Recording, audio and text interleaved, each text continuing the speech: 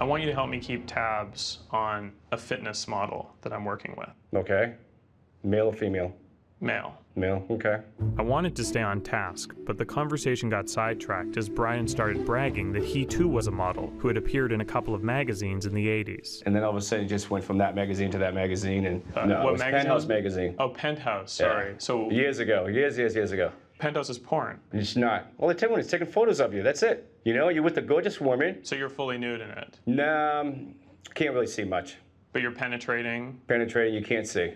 That's porn, right? No, it's not even close to being porn. No, How? all it is just being a male model and taking photographs of you with another woman. Very tasteful, very professional. But nothing. Your penis was erect. Yeah, of course it is. When you got a nice looking girl. And you're naked. And you're naked, yeah. But what do you call that? What do you mean, what do you call that? That type of modeling. Entertainment.